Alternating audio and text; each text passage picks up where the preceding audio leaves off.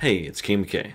Last week we talked about the crypts and the possible ways that the Starks use those crypts, who built them, what they're there for, and maybe some implications of what that meant about the old Starks and their relationship with the children and the old gods. So I asked you guys if you wanted more of these interesting things about the crypts, and based on your reaction, you definitely did. So I'm going to quickly cover 3 more theories about the crypts and what's down there. Now this theory is pretty popular, as it would be really awesome if it was true.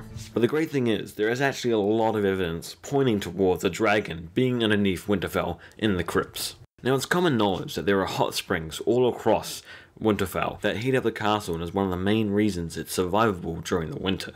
This has led to many of the small folk thinking there's a dragon underneath Winterfell and that the smoke coming up from the hot springs is from this dragon that heats it all up. Now this may seem like misguided rhetoric from common folk that don't really understand the way of the land, but there are actually a lot of hints to show the correlation between hot springs and dragons. The only 2 other places we know of in A Song of Ice and Fire that have hot springs is the Smoky Mountain of Dragonstone, which is the original place that the Targaryens stayed at after the Doom of Valyria, and then the other one was the 14 Flames, which is the ring of mountains that make up Valyria, where they first found the original dragons and the Valyrian stronghold came from. Now there are quite a few other things to add to this theory as well.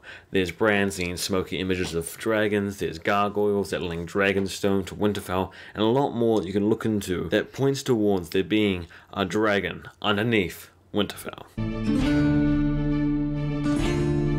Okay, so this next one really comes back to the last video we did and all the stuff about the White Walkers and why the crypts was originally built and the function of it.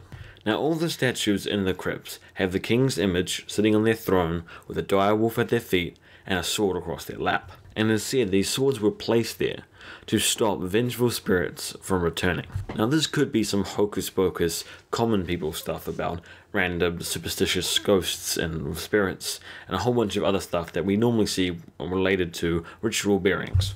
But this theory believes the term vengeful spirit is referring to a risen dead person or a wight from the White Walkers, which would make a lot more sense for the narrative of this story. It could be possible that the Starks built the tombs not as a deterrent for the old gods or separating themselves from this assimilation, but instead to make it so their kings would not rise again as wights while still being able to keep their bodies instead of burning them. It could even be possible that the kings of the Old North would become White Walkers themselves, or were part of the White Walkers themselves. We don't know if the Night's King was a Stark ever in the old ages. We don't know that information yet, so there's still a lot to this theory that needs to be discovered or confirmed before we can really be certain that any of this will be true. Now the final theory for this quick video is about Jon Snow's parentage and the fact that his real birth of R plus L equals J can be confirmed within the crypts.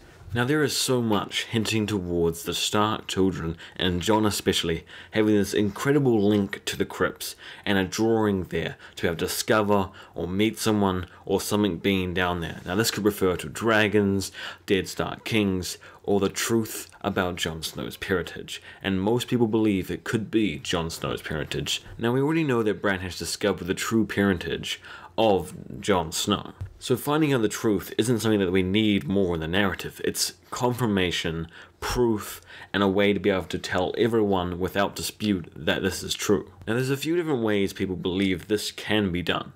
One of the big ones is Rhaegar's harp, which they believe is down in the crypts. It's said that Rhaegar took his harp everywhere with him, and he clearly went to Winterfell to court, capture, or rape whatever you think happened Lyanna Stark. But it could be possible that there was a marriage down in the crypts, signed with a tomb of Jon Snow pre-built made for him with Lyanna's withered blue roses and Rhaegar's harp. Now there's not incredible amounts of information that really point to this tomb existing or the harp really being down there, apart from it not being found after Rhaegar's death. But we did know that Ned broke the tradition of only the ruling king or lord of the Starks having a statue in the crypts, because he bought one for Lyanna and his brother Brandon, even though none of them technically ever ruled as a Stark king or lord. So it could be possible that Ned took the responsibility to pre-make, because we know that they make these statues in advance of the Stark's death, Jon Snow's statue, along with the harp he took from Rhaegar, or if Lyanna had it, and made it there with the inscription of Jon Snow, so that there is proof and evidence he could show to him, possibly when he came back from King's Landing like he promised, to show him his parentage and his true motherhood.